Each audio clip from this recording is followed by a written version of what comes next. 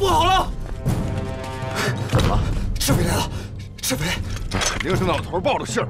哎，真涛，算了，赶紧撤！撤！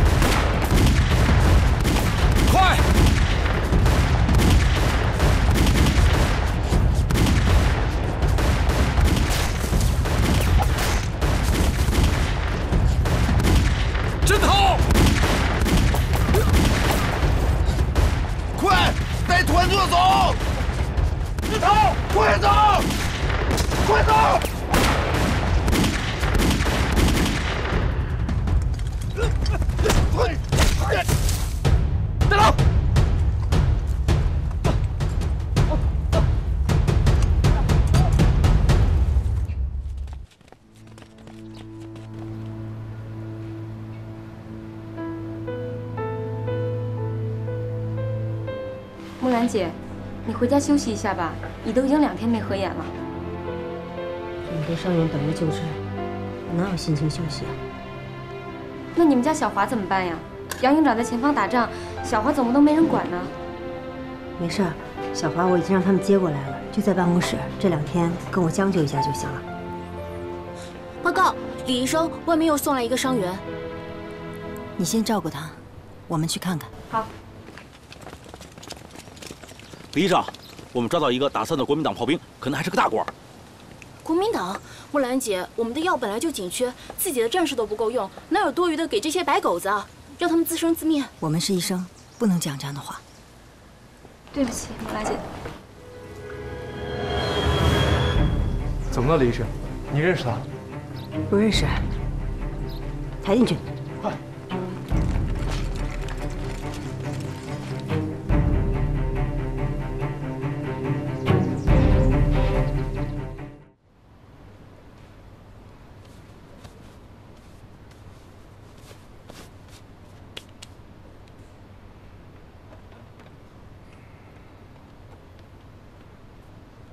这是哪儿啊？这是红军的后方医院。红军。哎，你别动啊，你这身上有伤口。什么伤口？啊！滚！哎，你这人怎么这样啊？你干嘛呀？我们好心好意救你，你还不领情啊？怎么？我用你们救我了吗？啊！谁让你治我了？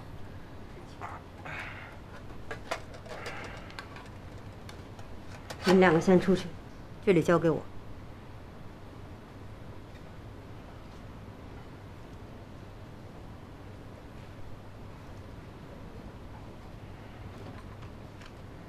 黄振涛，好久不见了。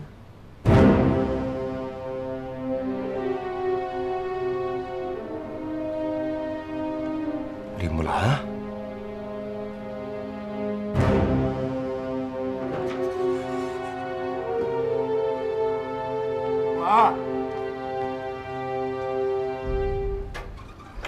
木兰。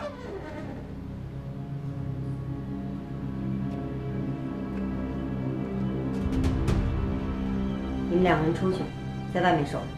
是。木兰，6年了，发生了这么多事，真没想到能在这儿见着你。杜清明人在哪？现在你我的身份，你知道，我是不可能告诉你的。但我很高兴，到现在你还想着清明。是。 我是想着的，这6年我天天都在想着他，我在想什么时候能亲手杀了他。木兰，你别怪清明好吗？够。你们2个人都是一路的，亏我当年还把你当做朋友。你们这么做就不觉得对不起我哥吗？是。木兰。 当初我跟清明的所作所为是对不起你，可是当年我们也是听命行事啊。我不奢望你现在能原谅我，但看在当年的情谊的份上，你放了我。啊？放了。你们当年抓我哥的时候，怎么没有看在当年的情谊上放了我哥呢？行了，你现在是个病人，就好好养伤吧。等伤好了以后，想着跟我们组织交代你的问题，还有当年对我哥做出的那些事情。木兰，木兰。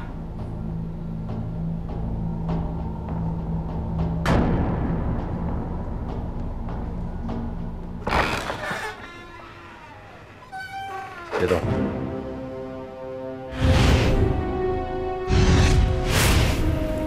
今天被你们抓到那个俘虏呢？告诉我，告诉我，绝对不会为难你。干什么？放下，放下！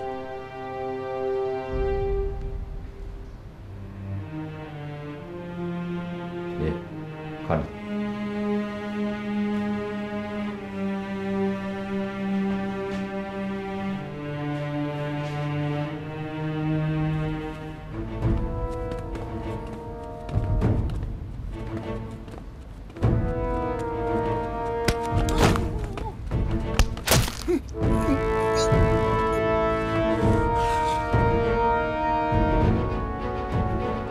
在这守着。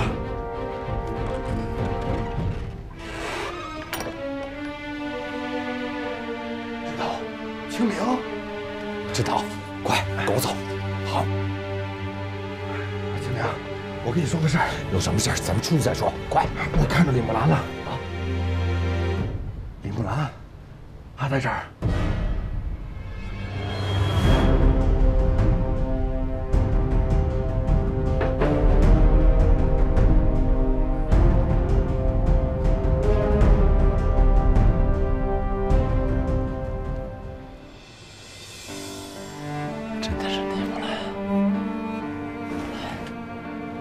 真的是你啊！木兰，别碰我！木兰，躲开！杀人犯！木兰，我以为再也见不到你了呢。你过得好吗？很好。我时刻在提醒我自己得好好活着，为的是有朝一日能亲手杀了你，替我哥报仇。 木兰，邱伟老师不是我杀的。清明，亲眼看见我哥倒在你的枪口下面，你还想狡辩吗？妈妈，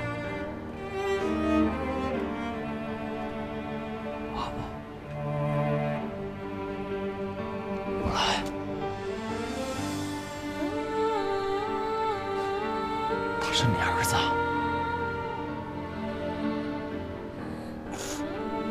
别碰我的孩子！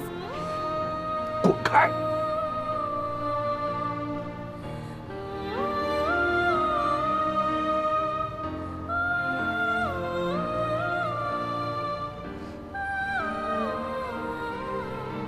他父亲是谁？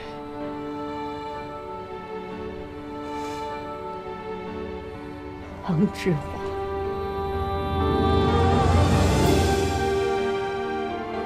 杨志华，对，这不可能！你嫁给了杨志华，是，他是我丈夫，我孩子的父亲。不可能，木兰，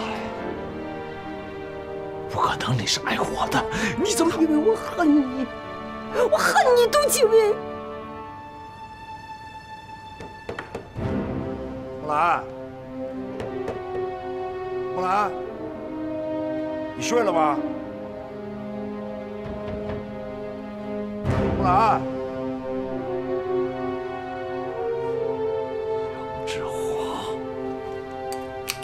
清明，你别冲动，你现在不能出去。要出去的话，兄弟几个性命全得了在这儿。为了兄弟着想。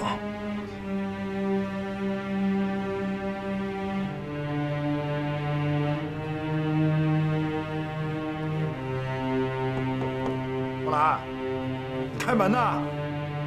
我知道你在里边，开门呐！木兰，我劝你把杨志华释走，就当帮我们个忙。我们也不想伤害你，就当我们从此没见过。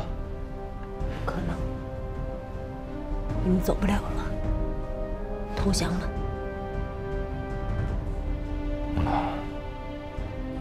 ，6年的时间，你变了，我也变了。别逼我做我不愿意做的事儿。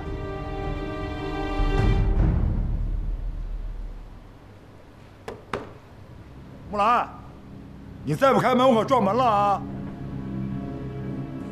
别敲了。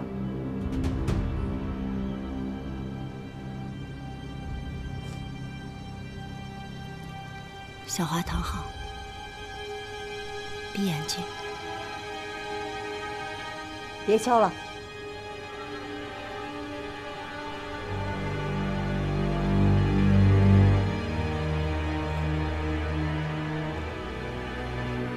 别敲了，志华，你回去吧。怎么了，木兰？不是说好了吗？等我回来，我们就……志华，为了小华，为了我的儿子，你就当我没说过那些话。为什么呀？到底发生什么事儿了？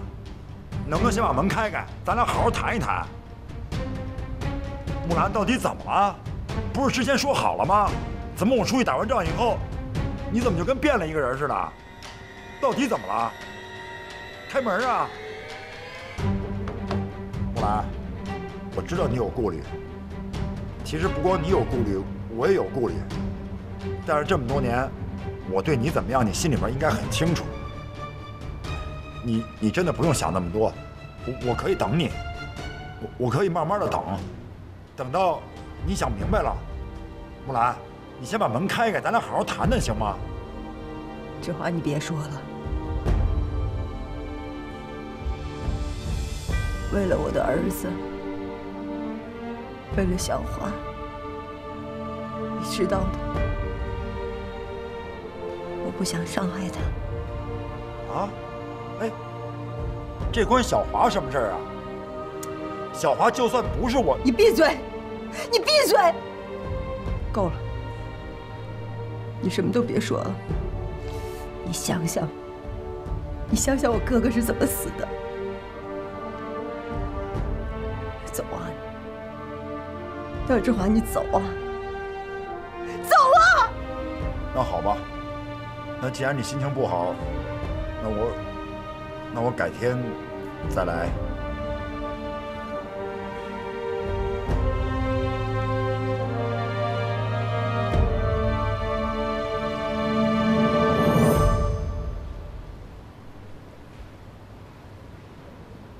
杨志华走了，放了我儿子。你骗我？没有。刚刚他还在说要等你。你们没有结婚对吧？我们结婚了，我们6年前就结婚了。他是我的丈夫，这个孩子的爸爸。不可能！你骗我！你骗我的对吗？不可能！不可能！清明，咱们赶紧走吧，我担心杨志华再返回来。把他们俩带上。什么？你要带上他们？我从来不下第2次命令。是。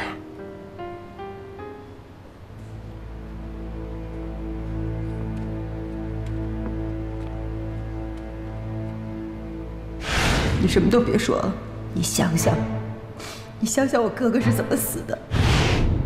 志华，你别说了，为了我的儿子，为了小华，你知道的，我不想伤害他。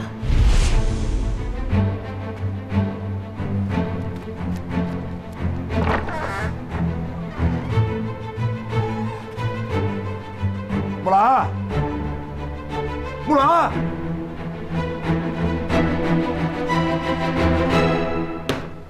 哼，真是无法无天呐！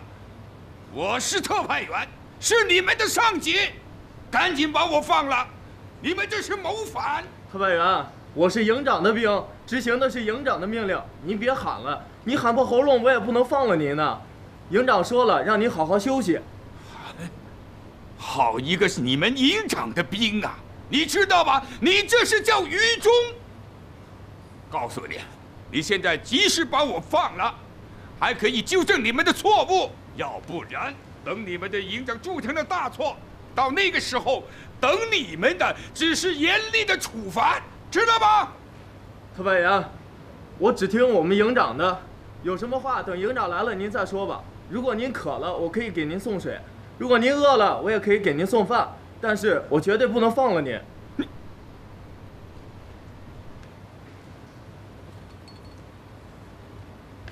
接到上级命令，我来接特派员。是。报告，特派员，你现在可以回去了。刚接到命令，现在就送你回保卫局。好，你们一个一个的等着处置吧。记住，啊！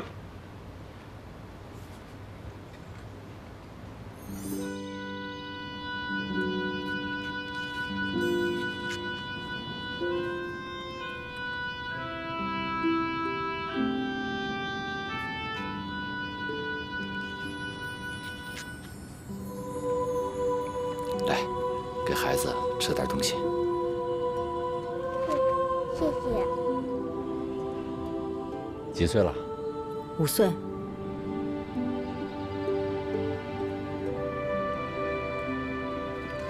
团长，什么情况？前面发现共军的口哨，但人不多。妈妈，我明明6岁了，为什么要骗叔？因为那些叔叔是坏人，以后他们再问你几岁了，你就说你5岁了，知道吗？已经到这个时候了，没办法，硬拼也得冲过去。啊！告诉大伙出发。走，快走，快走！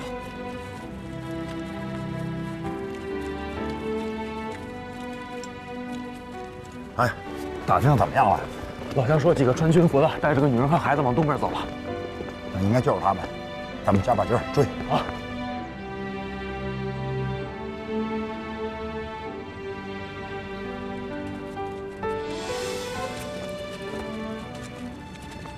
木兰，咱们这是关卡，不想伤害你孩子，配合点啊！好。注意点啊！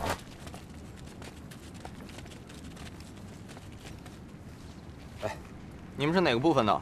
出去干什么？哦，我们是医疗队的，这是我们李医生。我们到前面村里给一个伤员治病。有路条吗？路条出来的太匆忙了，没来得及开。对不起，我们上级有命令，没有路条，任何人不能出去。小兄弟，你看啊，这伤员伤挺重，就通融一下呗。对不起，我实在没有办法。要不这样吧，你们先回去取条，我在这儿跟孩子等你回来。李医生，你看那个赶了一天路，这孩子也饿了，咱找个地儿先歇歇啊。听说那伤员伤得挺重的，你看能不能通融一下？请不要为难我。那行，那我们商量一下，看派谁回去取路条。走吧。这样，怎么办？我看就他们几个人，不行就硬去。他们是国民党特务！哎！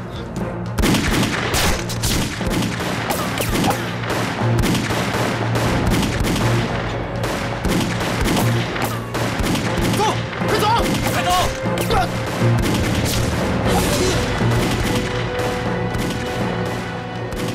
别动啊！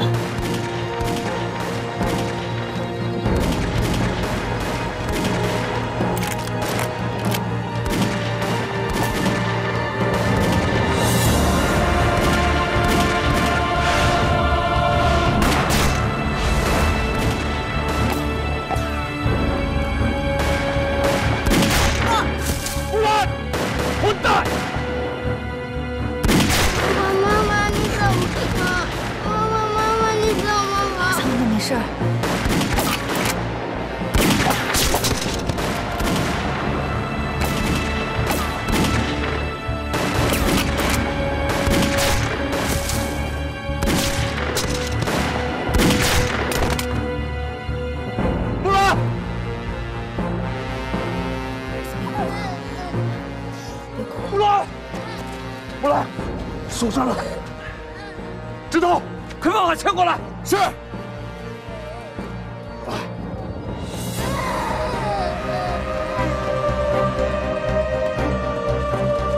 枪给我。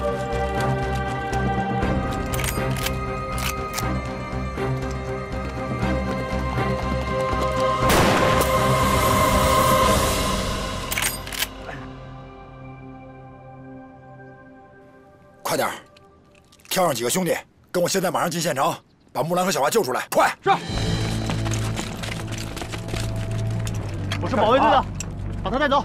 哎，等会儿，凭什么呀？就凭你违抗军令、以下犯上、关押特派员，每一条我都能定你的罪。动手！动手！哎，等会儿，等会儿，别动！我跟你们走，别冲动。 没事，拿了。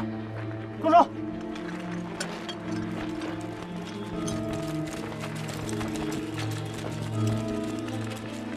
快，你们几个跟我进城找嫂子。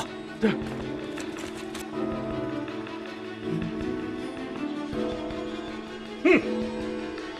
团部都被端了，团长、参谋长都找不到，那你们还有脸回来见我？都干什么吃的？去！ 都给我去找，找不到，都别给我回来见我！我要活着见人，死要见尸。是。杨志华，你为什么在战斗关键时刻放弃了阵地，把阵地拱手让给了国民党？据我们所知，你和国民党炮兵团团长杜清明是同学，是不是这样？特派员同志否决了你撤出阵地的要求，你就擅自扣押了特派员同志。 你的目的到底是什么？还有，那个叫黄振涛的俘虏是怎么从医院逃走的？是不是你的妻子李木兰放他走的？你少在这胡咧咧啊！你都是放屁！你凭什么抓我？啊？你抓我，你有凭证吗？我告诉你，杨志华，我们现在已经掌握了你的妻子李木兰通敌的证据，加上你擅自撤出阵地，我现在就可以定你的罪。 只可惜的是，李木兰现在逃跑了。我劝你，还是老实交代。我跟你们说啊，李木兰不是逃跑了，她是被敌人给劫走了。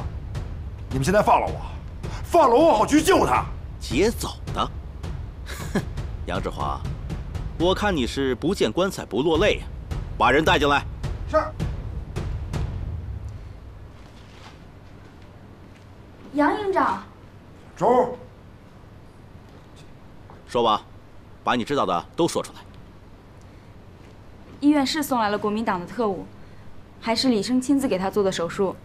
那天晚上我去查病房，走到门口听见他们俩的谈话，李医生好像认识那个人。哦，还说是以前的故交。其他的我就不知道了。你见着李医生把那个人给放跑了？啊，没有没有，我不知道。 我什么都不知道，杨营长，这到底怎么回事啊？你不知道，你怎么能胡说呢？啊！把人带下去。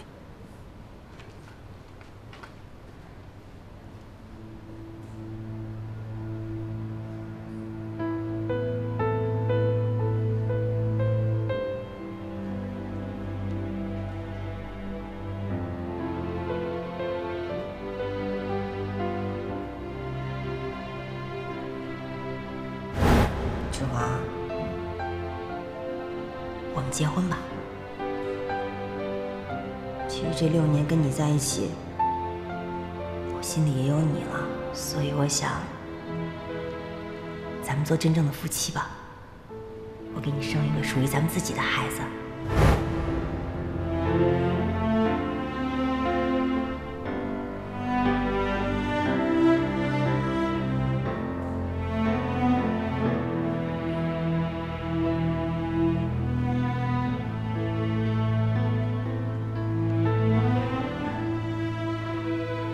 医生，情况怎么样？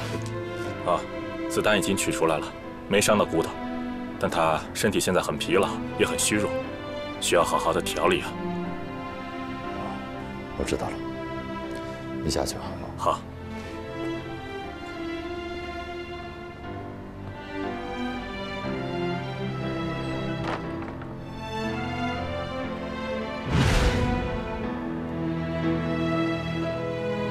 明，你这好不容易出来陪我走走，你怎么好像不高兴啊？清明，好了，别生气了。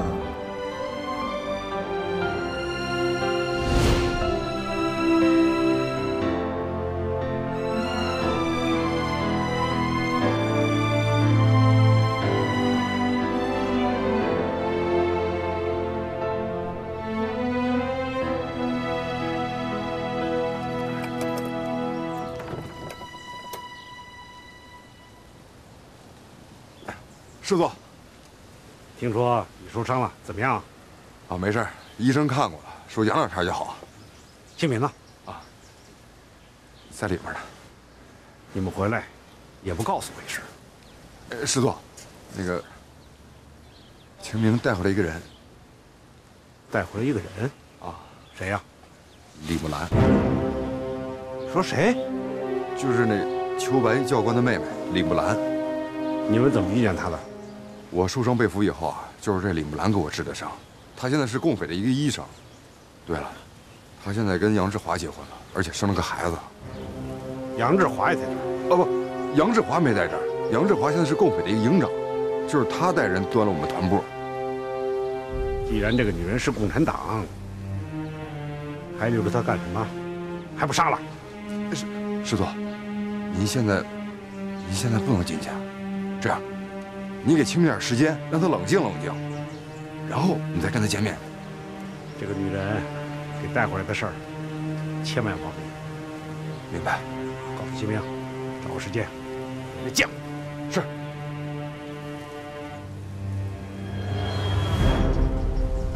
杨志华，说实话，你还真算是条汉子。别废话了，来吧，执行吧。准备，预备，枪下留人，枪下留人。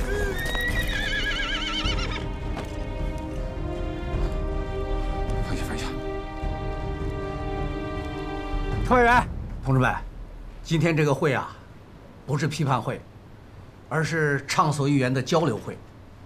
杨志华同志的情况我们已经调查清楚了，这一仗他虽然违背了军纪，但是仗打得很漂亮，不但狠狠挫败了敌军的炮兵部队，而且为我全军的反击赢得了宝贵的机会。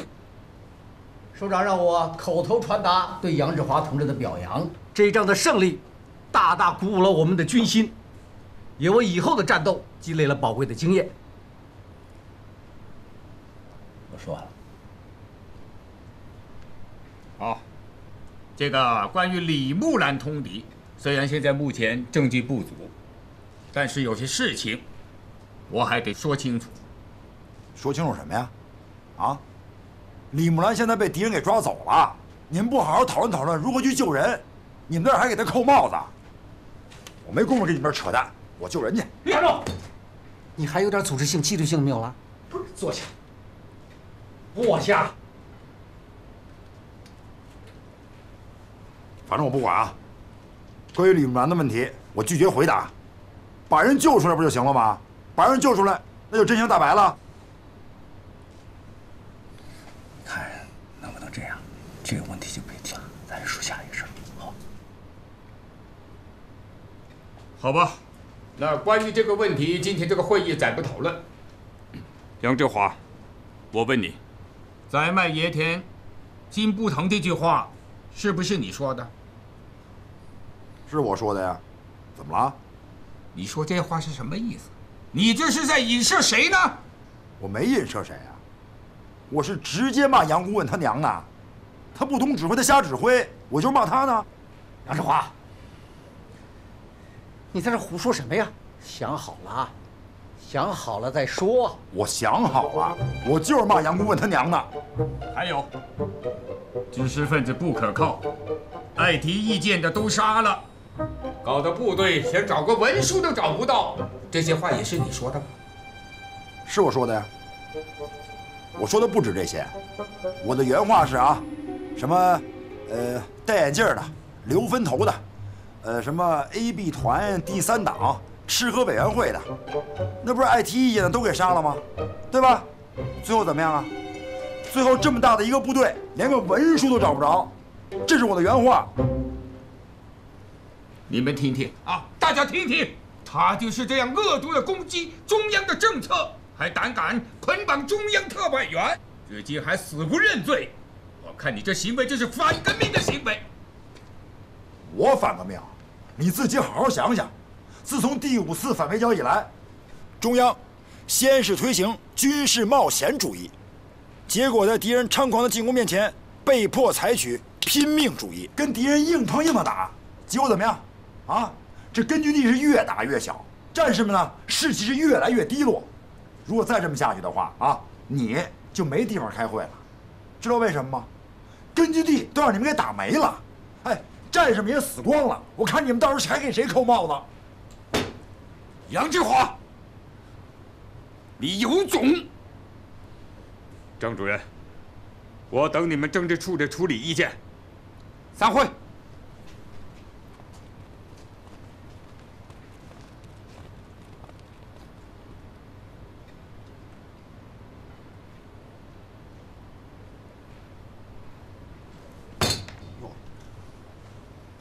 啊，我说的不对。杨志华，杨志华，你让我说你什么好呢？我这一直给你打着圆场，可你呢，一句软话不说也就罢了。嘿，你还来劲了你！我看你怎么过这关。怎么过不了这关呀？我最恨他们这样的了，一点不懂，瞎指挥。那兄弟们在前线流血牺牲，谁管呀？别生气了，别生气了，我连降3级不就完了吗？我当排长去。你还想当排长？想得美吧你！明天你都给我到运输队去，给我当马夫去。养马就养马呗，反正这仗打起来也憋屈的。就别生气了，别气坏了身子。别生气了，别生气了。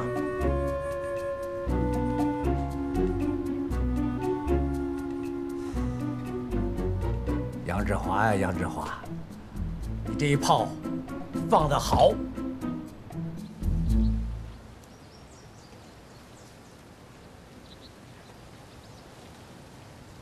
哎，营长，回来了啊！你可算回来了，受苦了吧？我没事儿，你们没事吧？没事，让你们受牵连了啊！去，把3个连的连长全招过来，咱们开个会。是。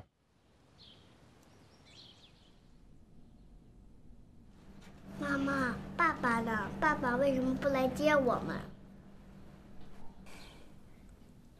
爸爸有任务，过2天就来接我们了。小华乖。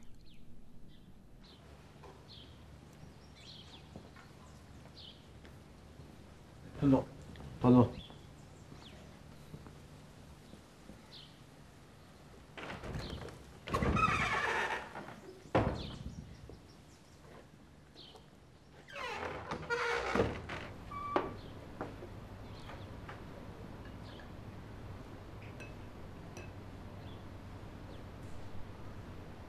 吃点东西吧。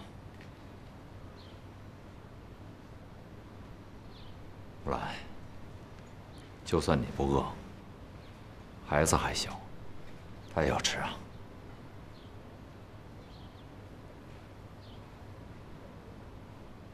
我希望能理解，我把你们带回来，我是真心实意的，想让你们在我的身边。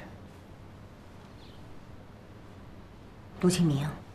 我哥死了这么多年，我又差点死在你们国民党的枪下。今天，这里，在我看来就是我跟小华的监牢。不然，我要怎么说你才能清楚呢？我实话告诉你吧，我哥已经下令让我枪毙你们母子，我在千方百计保护你们母子，你知道吗？陆清明，你给我尊重点。你也尊重一下你自己。你想杀了我、枪毙我，随时都可以。但是你想让我留在你身边，做梦去吧。报告，团长，司座有请。孩子还在长身体，吃点东西吧。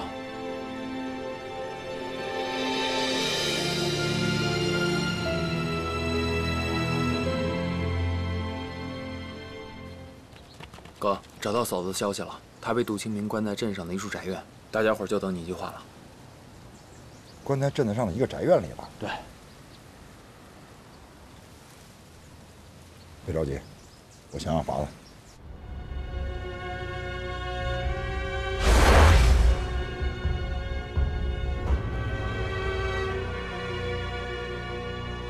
报告。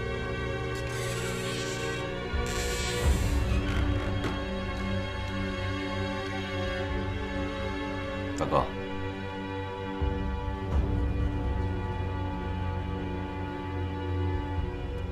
清明，我听说你把李木兰带回来了，你为什么要这么做？你以为你现在是个毛头小伙子吗？你现在是国军的一名团长，你不知道啊？李木兰还是曾经那个小丫头吗？还是你的心上人吗？她现在的身份是什么？她是红军，是赤匪，最重要的是，她还是杨志华的老婆。大哥，我跟木兰的事儿是我的私事，请允许我自行处理。你说什么？你知道不知道？你这么做，如果让上面知道了，还了得呀！你的前程、性命都保不住了。你知道不知道？我不在乎。我可以明确的告诉你，这个李木兰不能留，必须枪毙。如果枪毙他，大哥，你首先帮我枪毙吧。你糊涂！我再说一遍，必须枪毙。大哥，6年了，当初跟木兰为什么分开，你应该比谁都清楚。现在我终于找到了她，我绝不允许她再离开了。如果大哥觉得对上峰无法交代，那我给你个理由。我取了杨志华的性命，你能放过木兰吗？你想怎么做？我自有我的办法。我就说，如果我取了杨志华的性命，你能放过木兰吗？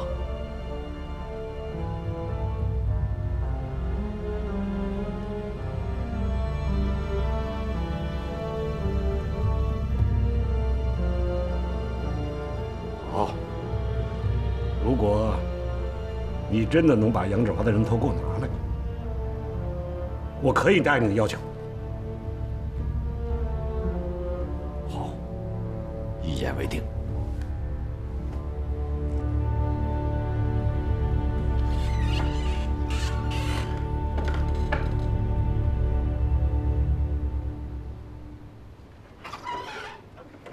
哥，哥。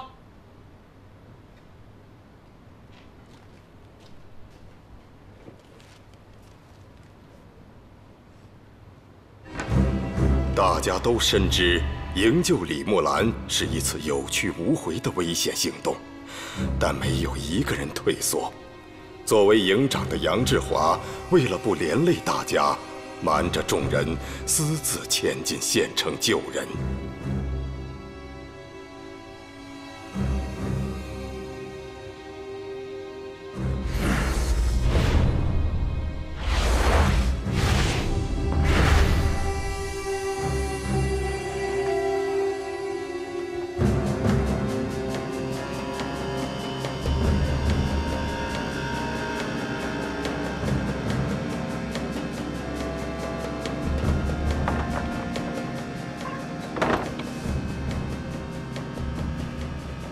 木兰，志华，去，通知团团。志华，木兰，你没事吧？啊，没事吧？志华，你怎么来了？先别问那么多了，先跟我走啊！志华，你听我说，那天不是我不想开门，他们拿钱抵着孩子，我没办法，志华。我知道，我都知道了。志华，志华，清明，干什么呢？人呢？在木兰房里边。你，清明，你别急，我就想弄明白，这杨志华明明知道你跟木兰的感情，他为什么要这么做？走，咱们走，带上小华啊。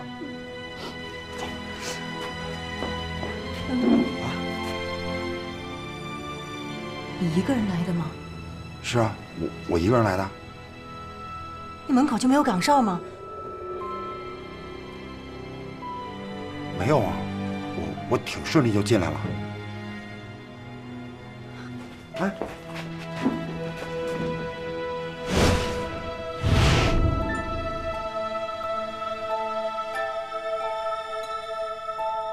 志华，你走不了了。